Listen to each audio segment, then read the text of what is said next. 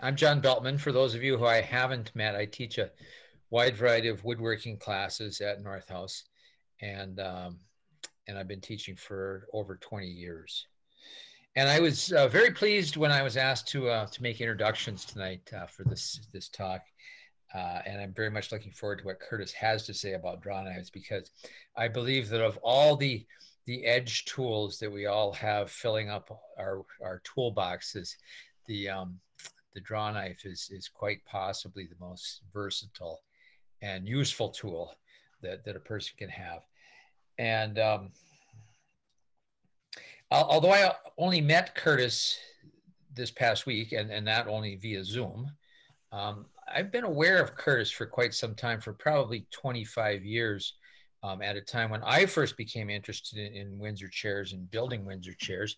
And Curtis was already at that time very well established Windsor chair building, and one of the few men in the country, few people in the country who was at that time building traditional chairs with traditional tools, one at a time, and doing it full time.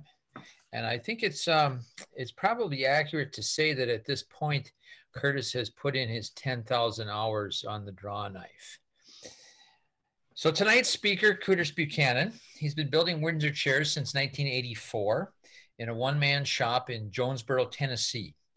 And his chairs are in the permanent collections of the Tennessee State Museum, the Southern Highlands Craft Guild, the Tennessee State Governor's Mansion, and also Monticello, the home of Thomas Jefferson. And as if that wasn't by itself impressive enough, he's also co-founded Greenwood, a sustainable forestry project in Latin America, and also co-founded Jonesborough Locally Grown, a local food initiative right in Tennessee. So without further ado, I'd like to turn the screen over to tonight's featured guest, the very talented Curtis Buchanan. Oh, well, hi, everyone. Thanks so much, John. That's very, very nice. So I'm going to attempt to show you what I know about a Drawknife tonight, and I'll field questions throughout it. So just, just go on the Q&A button there and you can type it in, and John will tell me what they are. Just keep them specific to what I'm talking about at that moment, because I get distracted real easy and when you might not get me back. And I won't be doing it from right here. Eric Canizaro has been working with me for a while, and I'm getting ready to lose him. He's headed back up to Vermont, where he's from, in about a month. And but he's going to film with his cell phone, so I'll be able to roam around the shop and talk and show you stuff. So that's what I'm going to do right now. I'm going to mute the what is this thing, the laptop, and then go to the bench. So see you in just a second. Yes, soon.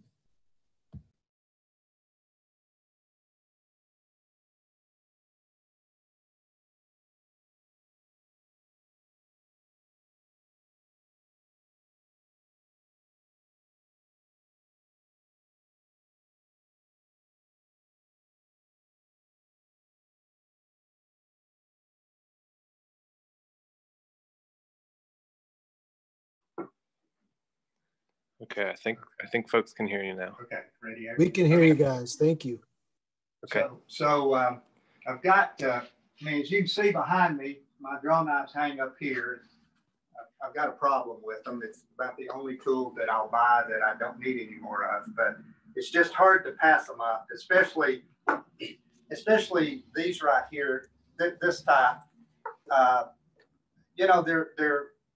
They're unique in the fact that they were made during a time when the Industrial Revolution and hand tool work overlapped.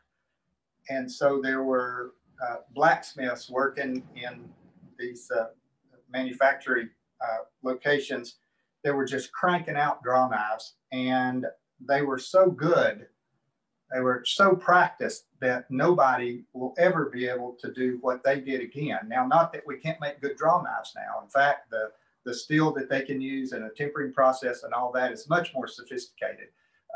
You know, these, the holding an edge on these can range everywhere from, you know, the magic draw knife that's made from, you know, Thor's sword or something, all the way to something that just can't hold its edge.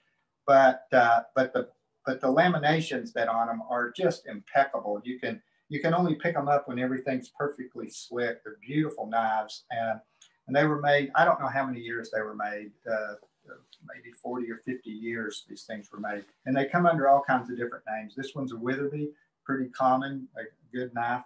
A lot of them were names of hardware stores like Worth, and maybe they were Witherby's. Maybe Witherby was making those for Worth. But Pexto, Swan, Jennings, this is a Jennings right here. Greenlee's, Barton's are some of my favorites. And there's a variety of ways that they were made. There were straight ones, like, let's see if I can find a straight one. Right. Now, so there's ones that were made straight here and straight, and instead of, they don't go down this way and have a belly in them like this one right here. Some curves like this, and then it also curves this way. Now I'm told by blacksmiths that that's a result of the metal cooling and pulling to the weak side or away from the weak side or whatever it is. But they make these beautiful curves. I don't think there's any function to that. But those are the ones that I prefer and will buy. But so I'm going to break them down into two categories for you first. And one would be the bevel down draw knife, and one's the bevel up. And most of you have probably heard of this, and you might even know how they're distinguished. And I have no idea if the people making these things thought anything about that. I have no idea at all. Probably didn't. I didn't even hear it mentioned until maybe about 30 years ago. And I forget who the first person was I heard, and then I started paying attention to it. And the only thing it has to do with is the position of your wrist. So on this knife right here, the back of this knife is in line with the tang of the handles, just straight down in line with it. And I use it as a bevel down knife. And the reason why, when you're working with it, you've got it in position, you got it sitting on your stock, your wrist is in a comfortable position. That's it, okay? This one, the reason I've got it out is because it is canted. The blade is canted like this. So you can see that in relationship to the tang, the handle tang. And if you try to use it with the bevel down, you can, but you've got to put your wrist in an uncomfortable position. But if you use it bevel up, it lays really nice right on the stock. And same way with this one, if you try to turn it over and use it bevel up, then you're having to move your wrist like that. You can use this one bevel up, and I will at times. In fact, to cut, if I'm cutting on some end grain, for instance, say I'm beveling the back of a chair seat. Oh, I forgot to tell you what I do. I make Windsor chairs, and I carve a lot of spoons too, but I make Windsor chairs for a living. So anyway, well, I guess maybe John told you that. I forgot. So anyway, if you're beveling the back of that seat, and you get around to that end grain, the draw knife's the perfect tool for doing it. You can use a spoke shave to do that, but nothing. I mean, the draw knife's as low angle as you can get, and it just cuts it clean as a whistle. One stroke, you've got it. And if you turn it with the bevel up when you're on that end grain and lay that back flat on the wood surface, it just tracks right around. Whereas if you've got the bevel down, it's a little harder to hold steady. It's moving. It's like driving a sports car or something, as opposed to a Cadillac down the interstate. You know, it just tracks with you. But you can't do that on just a face grain, because the bevel, just like with a chisel, the bevel will push the draw knife down and into the work, and you can't get it out of it. Okay. Now, so that would be the difference in them. The use of them is a little bit different too. While you can use either knife for any of the operations, I will divide them up really. So the bevel up knife, I like for pulling straight, roughing out stock or getting a good straight line on the stock. And I don't mean straight, I mean following along wood fibers whenever I say straight, because we don't make much straight. So the reason it does that so well is because it can lay down, once again, just like I was talking about this one on that end grain, it can lay down almost flat on that surface, and you don't have that bevel bouncing around all over the place trying to control it. So that's specifically what I would use a bevel up draw knife for. And this one is not the one I use. I usually use this Barton here that is a beast. It's got a whole lot of mass right here, and so it's my go-to knife for prepping stock at first. But you know, you don't have to have 2 knives or 20 knives. You can just have 1 knife and you can make it work for all those purposes. Now the bevel down knife, obviously if you're doing any type of concave work, then it works better. You can flip the bevel up knife over and use it for some of that. But if you're doing too much of it, then you might not feel good in your wrist. Now, because they have different uses and they're used differently, one with the bevel up, one with the bevel down, they're sharpened differently. This one's straightforward. The bevel down knife is straightforward. It is just exactly like a bench chisel. I grind the bevel here to about a 28-degree angle, something like that. And that angle, and you know, I don't want to give you too much like beginner information, but that 28-degree bevel is a balance between the metal being able to hold the edge and you being able to pull the tool through the wood. So you start getting up into the 30s, you know, 32, 33-degree angle, very difficult. You can feel the difference, very difficult to pull that draw knife through the wood. And you get down below 28 and the edge will roll over with you. It can't hold that edge. So the 28, that's where you come up with the 28, 29 degrees, whatever. And of course, you know, it's less if you're working softwood, maybe like a Japanese woodworker might be not working hickory or something. But so I would grind the bevel to 28 degrees, and then I keep the back flat. And that's pretty much it. I work it up through my stones to, I just go up to 8,000 grit. I find that sufficient for the work that I do. This one here, I start out similar. I grind this to a 25-degree angle and then hone it, go up through the stones, but you have to roll that edge a bit or you won't be able to take a shaving. It'll dive down, it'll push it down. Now that's the trick, because this one's straightforward to sharpen. It's, I mean, it's hard because it's 8 inches of tool you're trying to sharpen there, but it's not like trying to roll this edge and maintain that.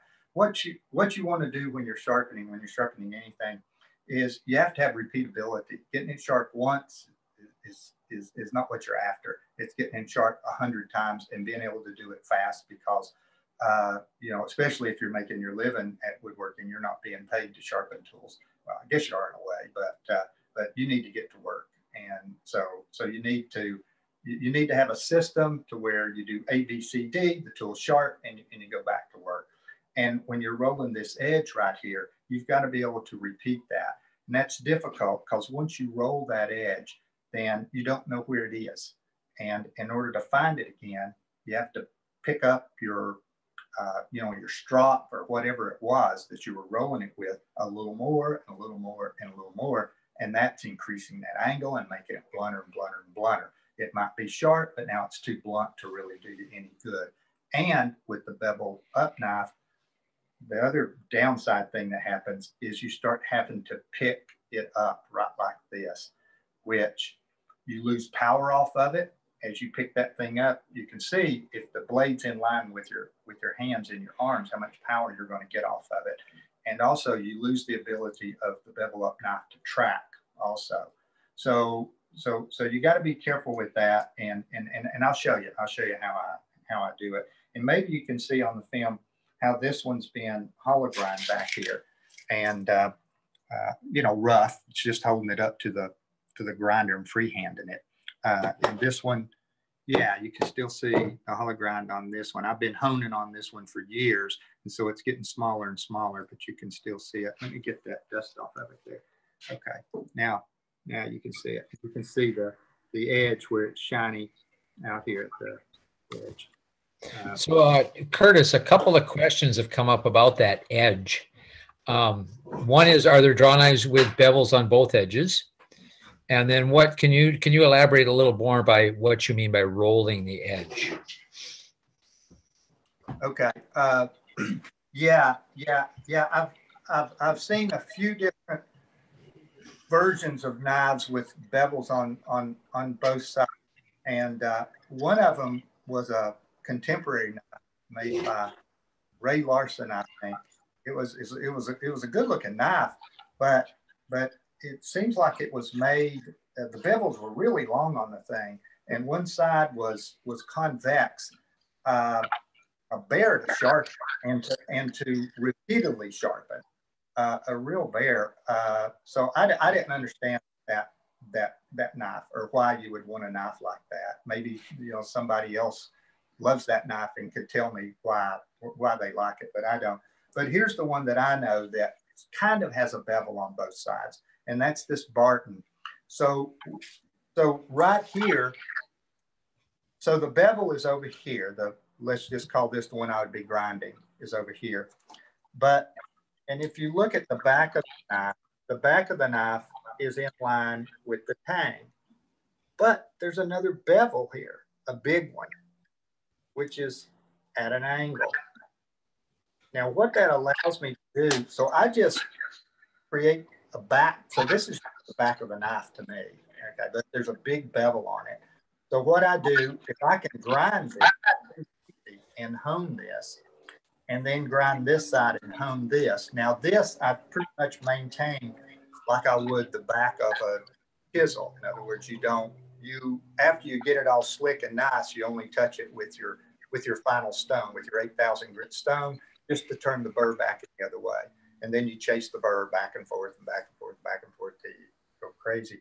But and eventually it falls off and you have a sharp knife.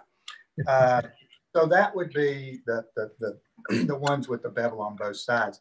Other than that, this is the only old knife I've ever seen like that. And I've never seen an old knife the way that Ray Larson made his.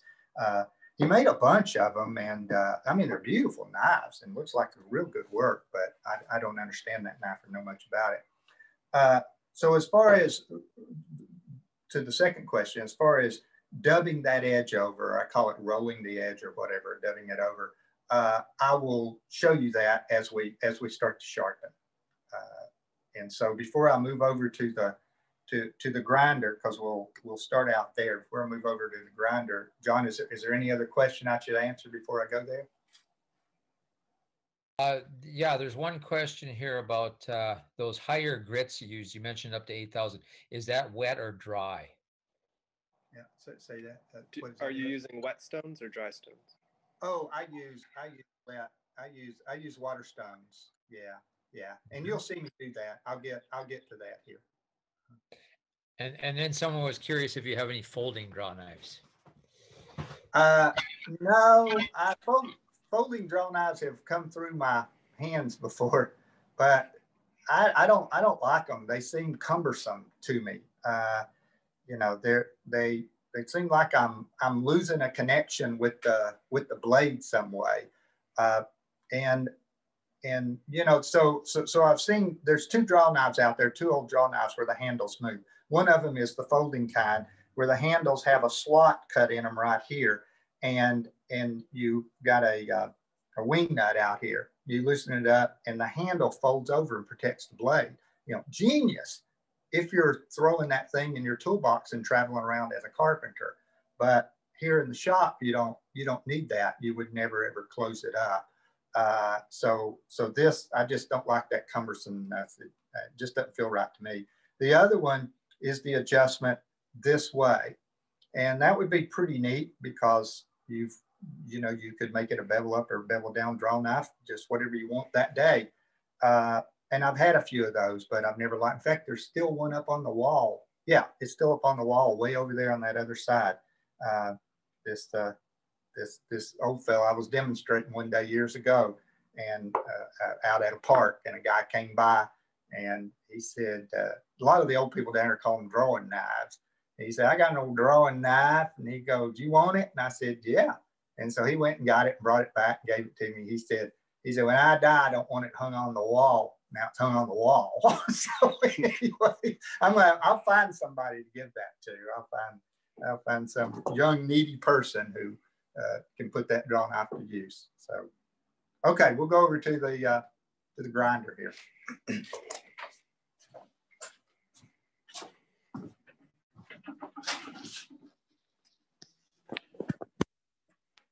Okay, how's that? Does that work pretty good, Eric? Yep. Do you see it? Mm-hmm. Okay, so if I've just picked up a draw knife from the flea market or junk store or whatever, it needs to be worked on. Now if you're buying a new knife, they should come all ready. But there's some good knives out there, but I like the old knives. So the first thing I would do is to flatten the back, and you got a lot of metal right there to flatten. So I would hollow grind that, and so I would just take the tool rest like this. This is a one-way, I guess, a Wolverine jig. I think one way does it. I don't know. You can see how old mine is. I can't even remember who it is.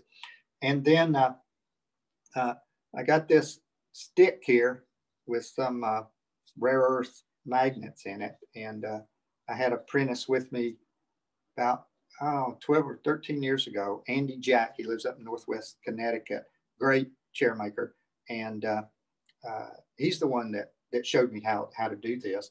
And so this is notched, but it's arced this way and this way, so the knife can roll on it. And so I just stick it down right there. And first thing I do, like I said, is to flatten the back. So I need to hollow grind it so I'm not removing so much metal. So I would just keep testing it to where I get that position just right. And I'm able to run it on the back side and put a little hollow grind back here. And then I would just take it to, a coarse stone at first, or some coarse sandpaper. You glue some sandpaper on a piece of granite. One thing that's great is you can go get these, you can get a granite tile from your home center and have them cut it. They'll cut it there and cut it into thirds, and a 12 by 12 tile. So you'll have 4 by 12, and you can just glue sandpaper on that, 3 different grades, and you've got that tile will cost you $1 something, and you've got you great sharpening stones right there for hardly any money. So anyway, you can start out with a real coarse stone, or coarse diamonds are great, but they're expensive. And but you can start out just with 220 sandpaper and get that thing flat and scratched all the way up to the edge. And somebody may have rolled that edge, and you're just going to have to go all the way out to it, because you can't have a big dubbing on the back of that knife. First off, though, if you've got any nicks in it, sometimes you'll find them, they got a big old nick in it. You'd want to joint it. So you're going to stick it right up to the grinder, right like that, and just blunt that thing and grind it all the way back. Now, what you want to try to do is to mimic the arc or straight, whatever you've got back here, because sometimes the draw knife's been ground and it's longer on one side than the other.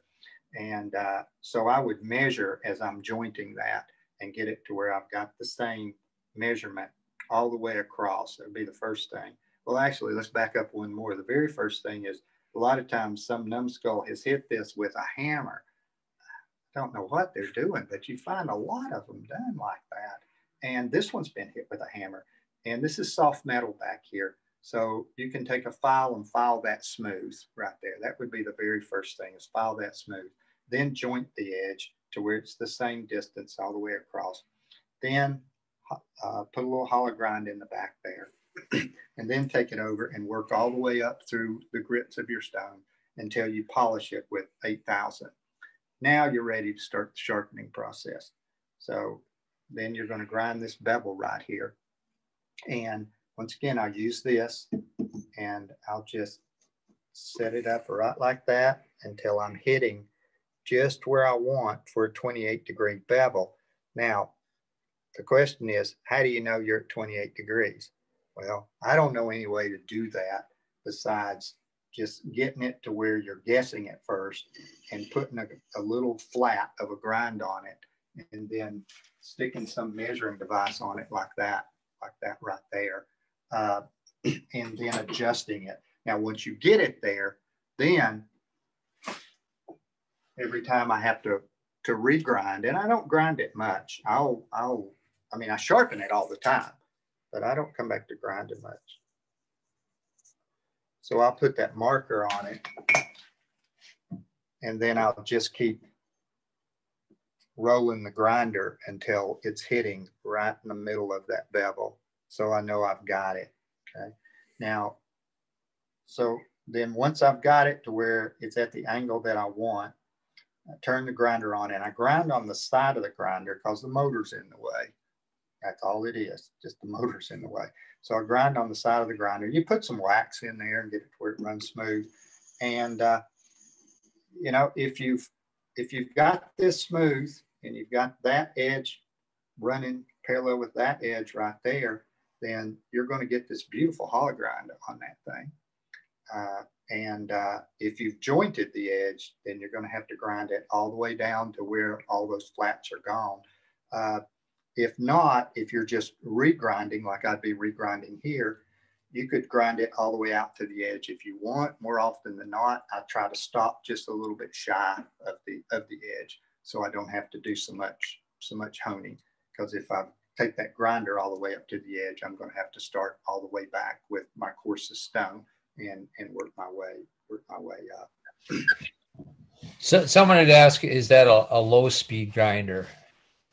Yeah, good question. Yeah, this is a 800 RPM grinder, 800, excuse me, 1800, as opposed to your typical grinder that's 36. Yeah, this is 1800. Mm-hmm. Yeah. So it's a, and as you can see, it don't have any guards on it. I'm a pretty safe guy, you know. I mean, I don't remove guards off of things. This never had any guards on it to begin with. And so I've never put them on it, but I wear safety glasses, and I'm very careful with what I do because I've cut myself. I don't like to cut myself. Okay. So before we leave the grinder, any questions? There are a couple more here. Okay. On the hollow grind. So one question is the hollow grind on the back of the knife just along the back of the blade between the tangs, or do you hollow grind the entire width of the blade? Yeah, I hollow grind the entire width of the blade, all the way from there to there. And from about right there, well, as close as you dare get to the edge, and then maybe about right there. So, yeah. Mm-hmm. I mean, the more that you take out, the less work you're going to have to do to flatten it. But you don't want to hit it on the backside up against the edge, or you've made yourself a lot of work and maybe even ruined the knife. A question: does the hollow ground affect the long-term? Let's see what they say here. The future life of the knife. It says. No. Okay. There's a lot of metal here. Yeah. Okay, got it. How about the Galbraith Draw Sharp? Do you have any experience with that? Yeah, Peter. It works great. It works. I don't have one. It works great.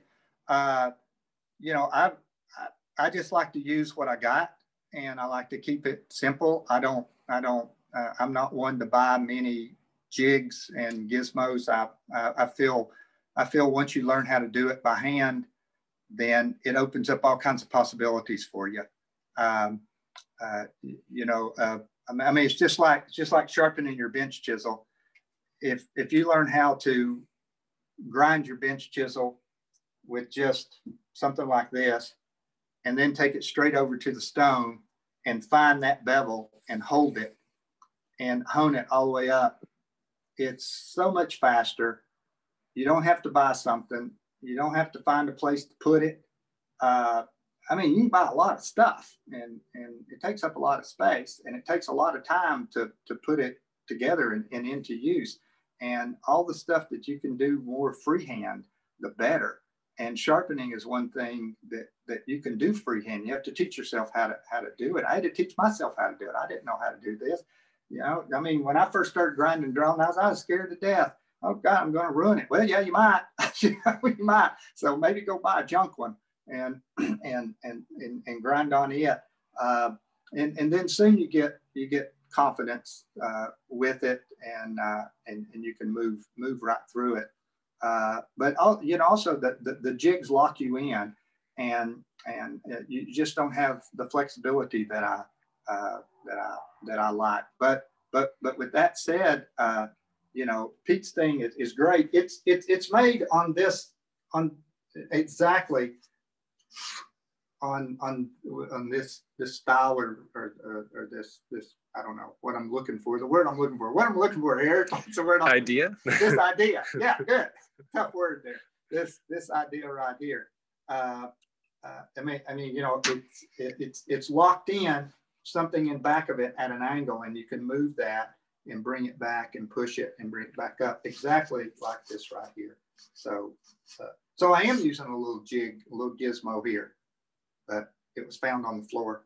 So anyway, okay, we'll go over to the stones then. But if you got a question about the grinder, go ahead and ask it, and we'll get over here. I'll answer it.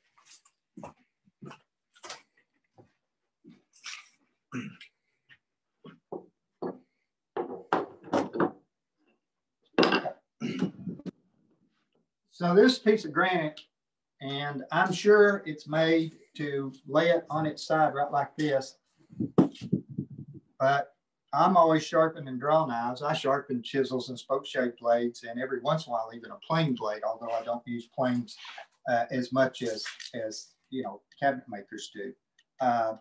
But with the draw knife, the handles are in the way.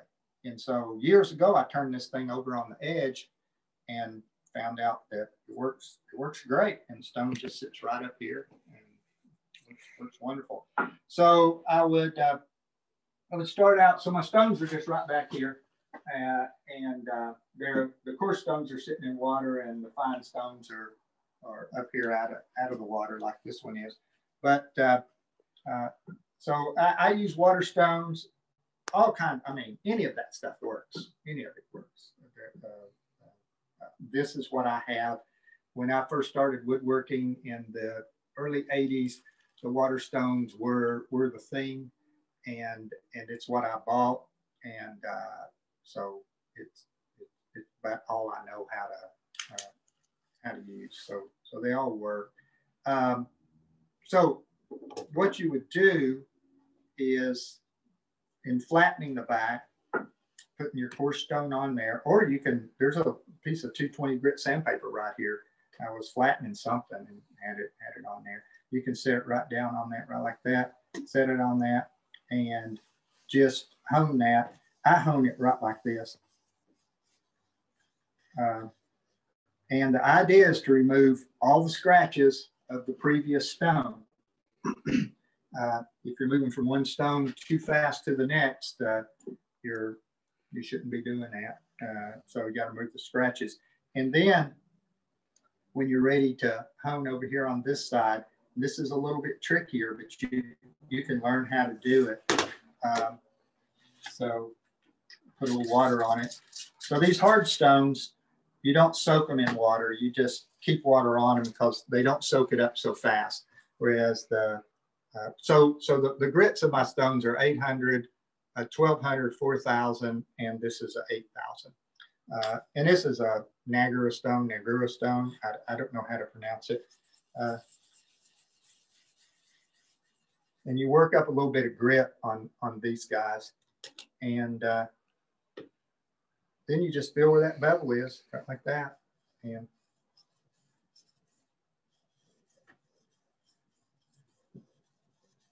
like that.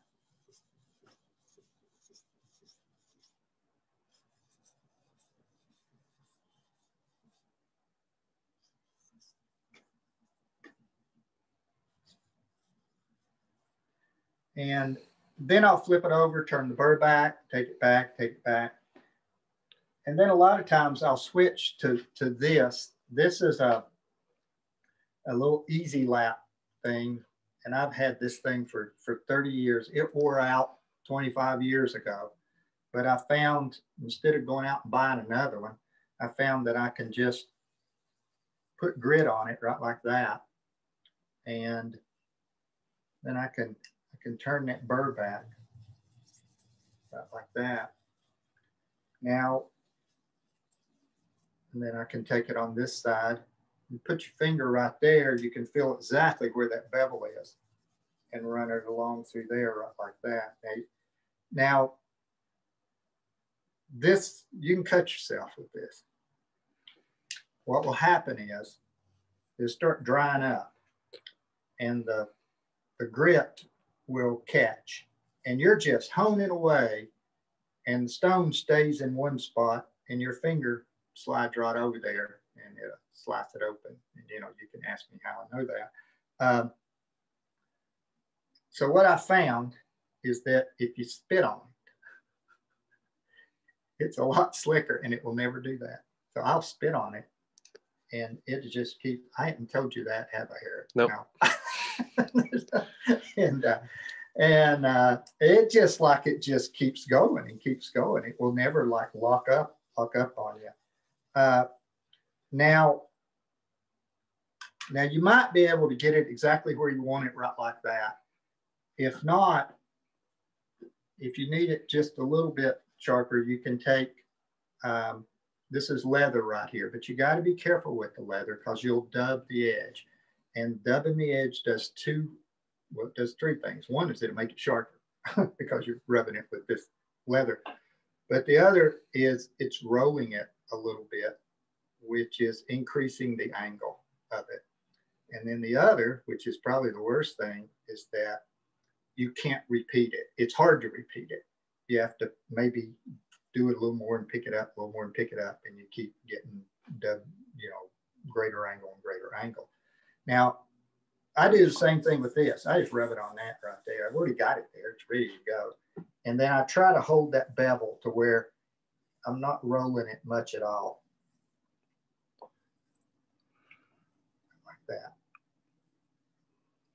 And I usually won't do it on the back of a bevel down draw knife. And I'll show you the bevel up knife in just a minute. And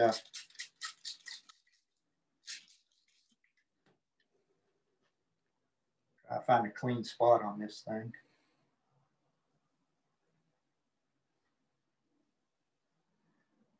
Now I check, you can check you can run your fingernail across it right like that and see if you got any nicks in it. It ought to just be smooth as silk across through there. And then you can take your fingernail at a low angle and see if it grabs it, like it's grabbing it all the way across. But really the ultimate way to check an edge is with a piece of pine. Nothing is as hard to cut as a piece of eastern white pine. And the reason why is it's like slicing an apple and a tomato. You can slice an apple with a kitchen knife, but you can't slice a tomato at anything that's razor sharp, and it just smushed with you. And that's what happens with this white pine. It'll just smush with you. And so if you can get a real waxy surface off of it. Now, see that white that's on that? So I don't have it where I should have it. There's too much white. I got a nice peeling. I got a nice ingrained peeling off of it, but I'm getting some wax right there. Waxy look right there. There it goes. Now, so part of the knife, there it goes. That's what you want.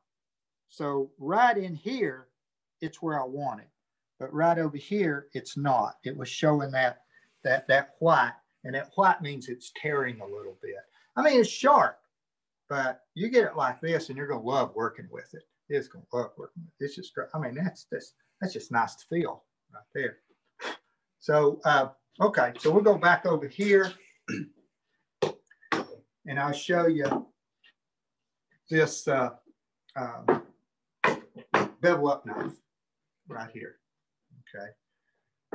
So like I said, I'm going to grind this one at 25. And the reason why is because I'm going to roll that edge a little bit. And my guess, and it's just a guess, is that that's going to be add about 3 degrees to that angle. Okay.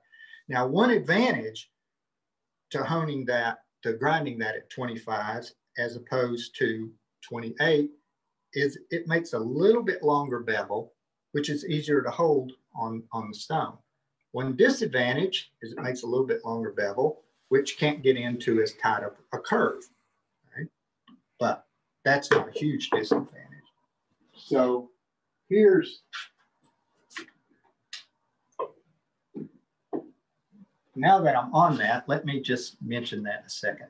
This is my knife that's dedicated for really tight curves. And so it would be like that cut out on a shield seat, on the bottom side of a shield seat of a Windsor chair, getting in there with the knife. You need something that's really short.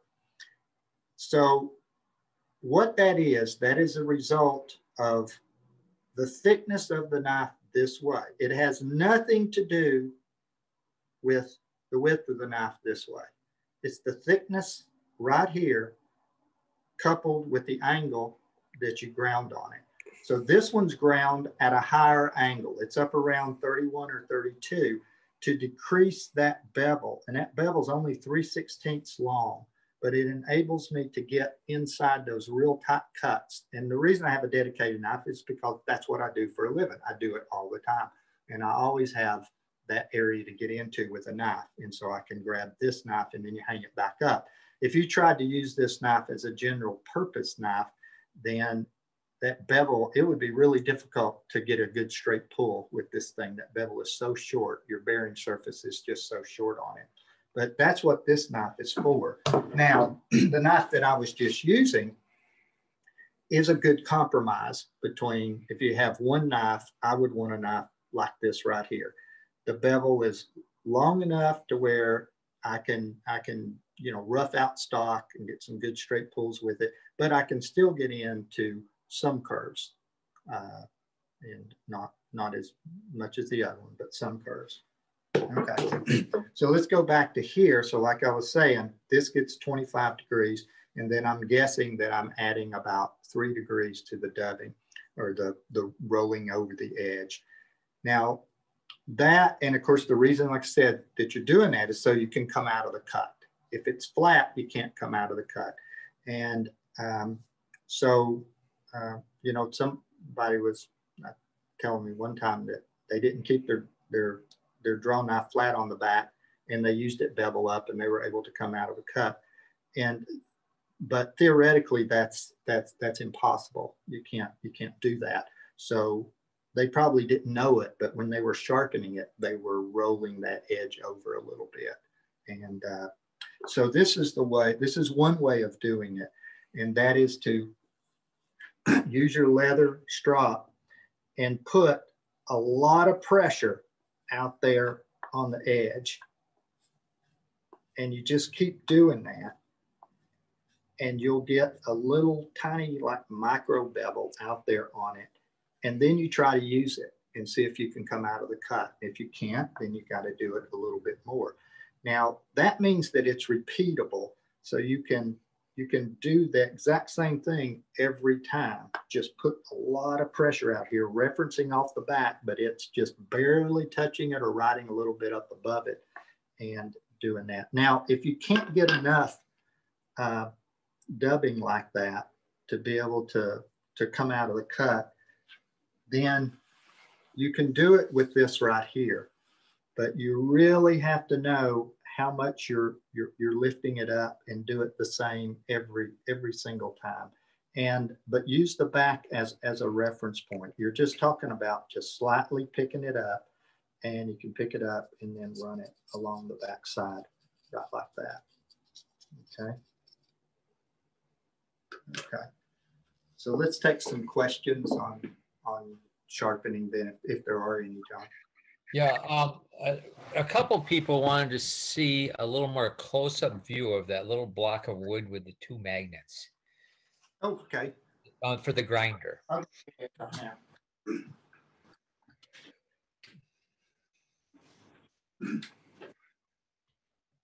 Okay. Oh, and I forgot to tell you, the rare magnets are used for getting into position, but it won't hold that position to the grind. So once I get it at the right position, then I clamp it. So this is all it is. It's cut out in a notch right there. And then it's rounded that way. And it's rounded that way. That stuff right there, that's where it gets too close to the grinder. Yeah. So sometimes I have to go that close. Be able to cut it. And then I made an improvement on Andy's little jig here. I put the magnets in there because it's hard to adjust it. But with these guys, it's real easy.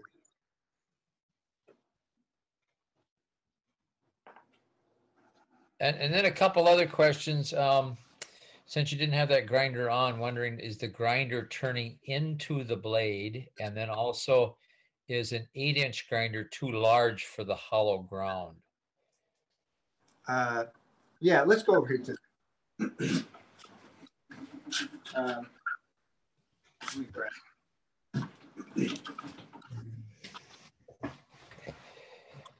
so yeah, the grinders are turning this way. Yeah, that's what they're always doing. 8-inch grinders. So years ago, I had an 8-inch grinder, and the issue with the 8-inch grinder is this right here. One is it didn't fit this real good. It was quite low. But the other thing is this right here. If you've got an 8-inch grinder, let's see if I can simulate this. There you go. Sometimes the tool rest is way down here low, and so in order to freehand grind, and I mean you're not completely freehand, you got it on this rest here, but in order to freehand it, this way, these things are, I think, yeah. Well, I'm not going to say these things are crazy. You might use them and get good use out of them. The little miter slot there, man, that locks you right in. Your stone has to be perfectly flat, and it's got to be perfectly lined up and all that. Whereas if you're doing it by hand, you just adjust it to what's going on. And I always crown my stone, so you're only grinding right in the center of it. So you're allowed leeway. You don't have to get it perfect, But back to the 8-inch stone. The way I like to grind, say, a chisel or a spoke shave blade or something, is right like this. Then the blade's just resting right on that tool rest, and you aren't having to not only maintain it up against the stone, but you aren't fighting gravity. That's what I'm looking for. You aren't fighting gravity. You're letting gravity work for you.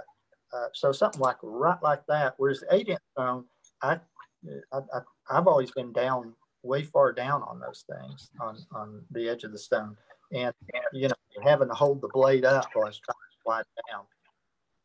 So, okay. Anything else? That looks like it as far as sharpening questions. Would you like to have some other questions at this point? Sure, because I'm gonna go to using the draw knife, and so now would be a good time. Let's walk over here to the. So a couple of questions about handles. Any tips on a handle that's loose and wiggles, or if another question is one that's bent? Yeah, so one that's bent, you should be able to straighten that. I am not a metal worker, so I really don't know, but I've straightened out those handles. If you and you could probably be able to straighten them out a little bit just with them cold. But if you want to heat them up, then you take a wet rag and you wrap it around the blade and to keep the blade cool. And then you can heat that handle up. And, because I've seen handles that don't line up. One of them's like this, one's like that. And you need to straighten those things up. So that's what you would do. You could heat it up, bend it like that. Loose handles. Yeah, that's a problem. That tang is rectangular in shape, a tapered rectangular. And that wood's just gotten loose in there. And I don't know any way. I mean, maybe it's just a little bit loose. You could off that peening right there and could drive the handle back up more and that cap right there, put it on it and peen it back over again. But I've never had a lot of luck with that. I've replaced handles before. Where's the replacement? Right here. These handles were just rotten and I replaced those, but these had real short handles on them and I didn't like the short handle, and so I put these longer handles on it, and so the tang was only this long, and so I just used epoxy in there and it's worked fine. Now, I don't know what would happen if you had to replace the handles again, and that might be blasphemy for anybody on a tool. But once again, I'm trying to get the tool to work, so whatever works is fine with me. And this epoxy has worked for years and years, uh, and I guess you could do that just on if your handle's in good shape and it's loose and you can't tighten up. Because I don't really know the way. I mean that wood's wore out in there. And you're not going to get that tight. Yeah, if you wanted to, you could use epoxy. Then it's all over the tang, and like I said, if you ever had to replace it, you might have an issue there. But at least you'd be able to use the knife again. And I mean, somebody else might have a better solution than that, but those are the solutions that I've used. And then can you comment on the difference between or your preference on a straight draw knife as opposed to a curved draw knife? No, I don't have any. No, I don't. They're any of them are fine. This is a great knife right here, and it's straight. It's a Swan, I think. I think that's what that one is. But yeah, it's a real good knife. Alia Bazari, who worked with me years ago, he reads a lot more than I do and researches a lot more. And he told me that these knives sold more in them. You can find old Montgomery Ward's catalogs where they have these knives. And he said the straight knives cost $3.50 and the curved knives cost $2.50.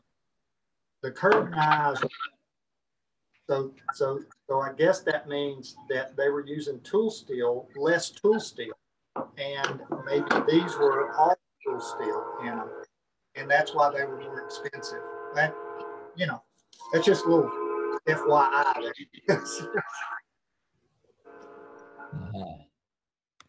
And then there's a couple of questions about the bevels, and I'm not sure. I'll ask the question as written here, but I'm not sure I know what it means.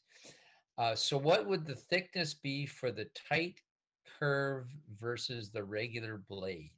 That would be the thickness of the blade, I believe.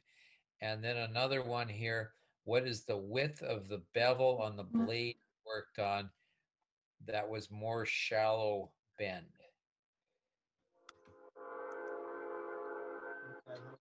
got the train coming through here. I'll answer that first one, and we might have to go back over the second one. Okay. Crossing right at the house.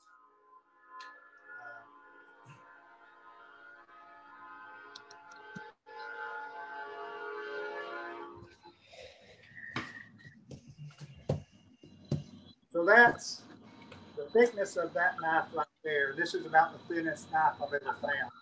Is 100 thousandths, which I guess is 120 thousandths, an eighth of an inch. Somebody out there in the audience knows. But I think 100 thousandths is less than that. So that's really, really thin. This knife right here would be typical of what you would find. Yeah, 180 thousandths.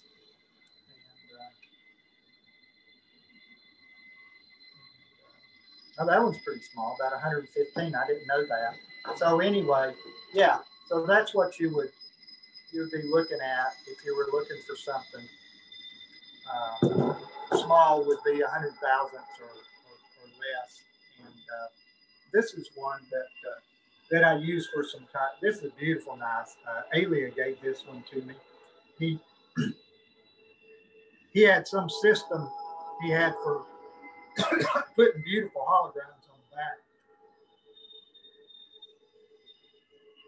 Yeah, it's about 105. So, and what was that second question? Something about the width of. Okay, I had to get unmuted there. Yes. That one. So what is the width of the bevel on the blade you worked on that was more shallow bend? Here, what was that? I think they want to know the length of the bevel of those knives. Yeah. Length of the bevel. I think that one that was intended for the inside curves on the shield-shaped seat is the one they're referring to, and the width of the bevel. Yeah, so the width of this bevel is 3/16. So it's very, very small. As you can see on most of these other knives, you know, that one's running up, gosh, 3/8 for sure, double the size of that one. And the other ones all run about that, 1/4 to 8. Yeah. Now, if you get a big bevel, so this is a knife made by Bar Tools. It's a knife for roughing out stuff with. It's thick. It's a real thick knife. But when you put a 28-degree bevel on it, you get a really long bevel. Yeah, that thing's running 7/16. So you can't do much of a curve with it at all, but it tracks like a bevel up knife for roughing out stock, for getting good straight pulls, and a lot of power with the knife because it's got so much meat to it. But as a general purpose, all-purpose knife, then it's limited as to what it can do. Uh-huh.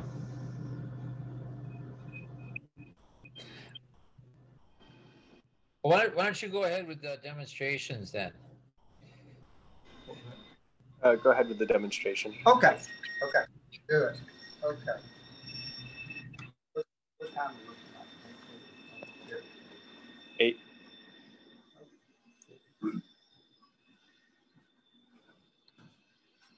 So I'm just going to use just this. Like I said, usually when I rough out, I grab the barton, but I'm just going to use this. And I split out a piece of red oak earlier today, and I chose one on purpose that had curves in both directions, right like that. Because what you do with the draw knife is you follow those long wood fibers. You aren't trying to straighten this thing out. You're following the long wood fibers. And So one way to do that, one way to know if you're in the plane, like right there, I'm in that plane now, I can tell. But if you can dig your little trough and you know that's below both those planes right there. And then you can pull right like that. You let the knife talk to you. So now if I stick it in there and pull, you can see right there was a little bit, but it's not grabbing. It's not picking up any wood fibers. So that's following just the way the tree grew. Now I flip it around and I know that's built up right there. So I'll get rid of a lot of stuff right there. Now I'm there.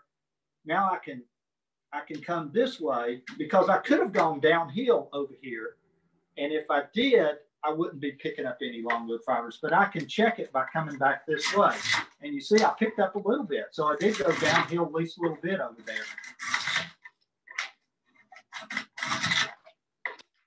So I heard a little bit of splitting there, a little bit of splitting sound right there. That means there's some longwood fibers there that need to come off.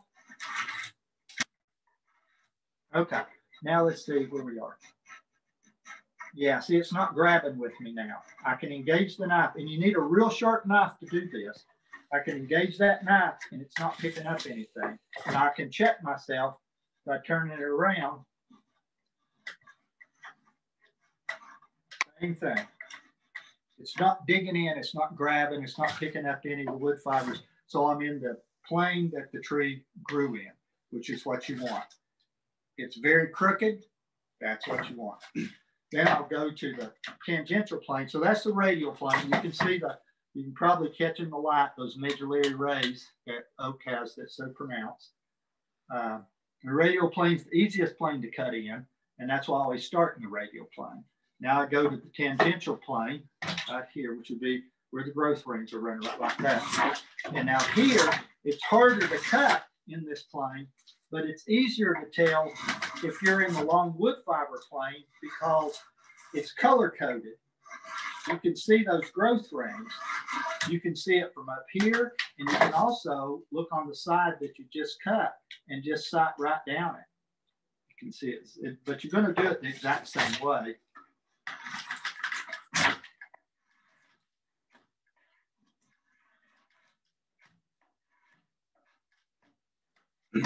Now I can just sight down the thing, and I can see that I'm not there. I got off somewhere.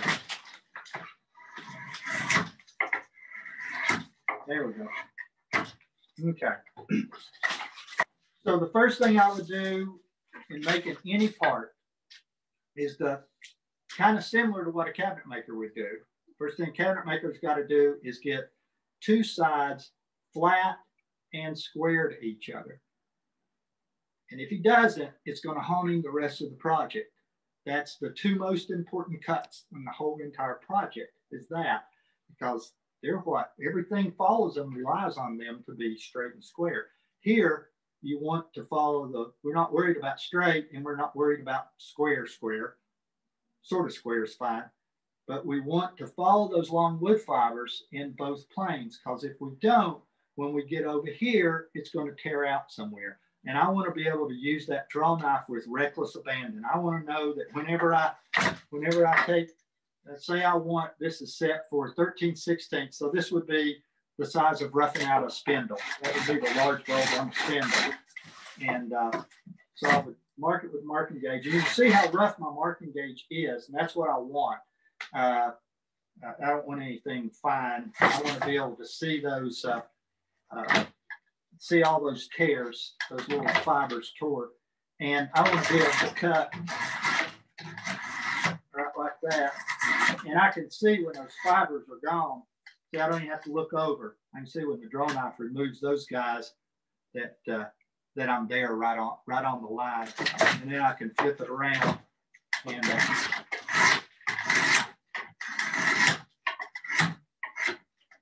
so if I hadn't have done my work over here on this side, then either back here, over here, it would have split out with me. And if I needed that dimension here, then I'm hurt and I've gone below it. And same way when you starting to round it with a spoke shave, you want to be able just to cut without even thinking about grain direction. It's going to work with you because you follow the long wood fibers. And so we can, so to kind of finish up a spindle, I guess I would just kind of, this is already in the plane I wanted in, so no reason to do anything there. This is where the bevel down really comes in. So this, say this is going to be the bottom of the spindle. Here's the bulb right here, round. I would come in and form my tenon.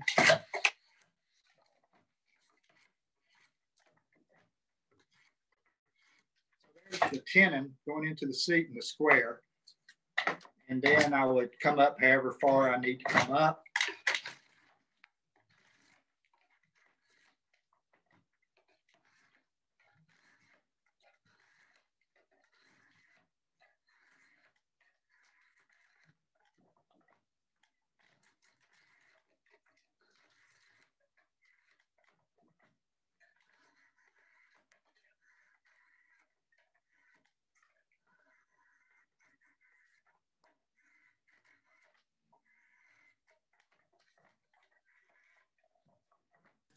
Well, I'm not paying much attention. I got a little thinner than what I'd normally get a spindle. And now I take it to an octagonal right there with the draw knife. And what you want, the closer you get it to a perfect octagonal, then the better the spindle's going to look, the less spoke shave work you have to do, the more fun the spoke shave work's going to be. So taking your gross tool further than you usually take it is a great way to learn. Just push yourself. And that's what the democratic chair is all about. If you all know about the chair that I made, and it's taken from a term that Bill Cockerthwaite used that a lot of people know about, the democratic tool, a tool that's available to a larger portion of the world's population. They're not eliminated from it because of their economic stance.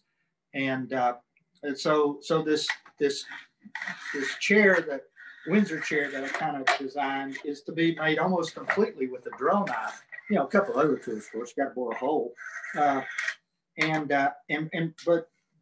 you know, so not only is it the democratic chair in a way in Cockerthwaite's terms, but also it's a great chair for pushing your tool further than you've pushed it before. And you move that point of diminishing returns by doing so. And your work becomes faster, it becomes more fun, and it becomes better also. So anyway, so there's a 2 cent of a spindle up there. Somebody wondered about the danger of cutting yourself with that draw knife when you're pulling it toward you, and any tips or thoughts on that? You mean like you're talking about cutting yourself like that? I think so. Well, you got little shock absorbers built in. You know, it just can't go any further than that right there. Now, when the cuts that you get on the draw knife are on your hands, and it's from holding one hand right like this and talking. So, you know, one time I was teaching down at Highland Woodworking in Atlanta, and I'm sitting on the shaving horse, first day, talking about the draw knife, talking about all the safety issues of the draw knife and all that. And it's this one, it was this exact knife, and I'm waving that thing around, and I laid it into that finger right there, cut all the way down to the bone, cut the extender tendon. That thing was sticking down like that. I had to go into surgery. So don't, you know, hold it with 2 hands and you can't cut yourself. Now, these corners will cut you too. So grind those off. So I forgot to say that when you're grinding. Just grind those things off because they'll bite you bad. Anything else?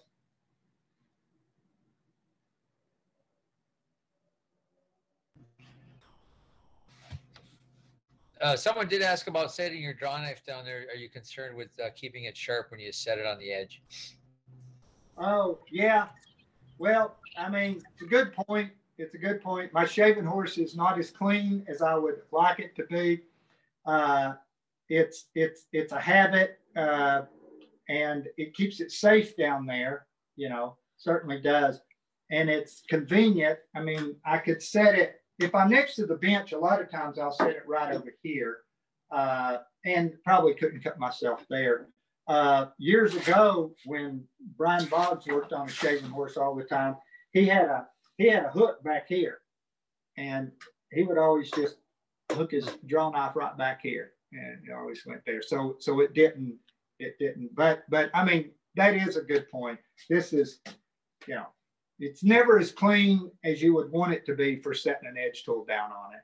But yeah, maybe I ought to rethink that. But not right now.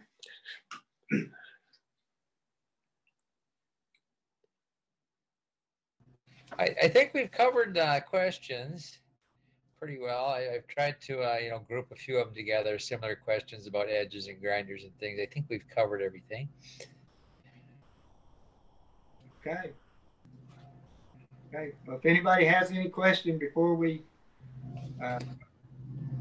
go, I mean, we're supposed to run about an hour, I guess, right? Yeah. Mm-hmm. Well, thank you so much, Curtis. Thanks, John. Just going to add in a link here to Curtis's website. You can go there, sign up for his email list. He'll let you know if there's new plans available, anything like that.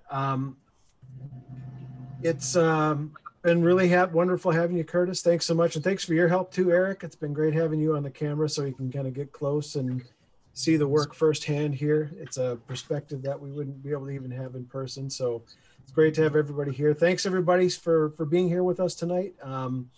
Again, we've got Barn the Spoon tomorrow, noon Central Time. He'll be joining us from London to talk about green woodworking, spoon carving. John, thanks so much for being here and helping us host. Thank you all so much for being here. I hope we get to see you on campus at North House sometime in the next few years here. But regardless, thanks for being with us virtually when we can't do this in person.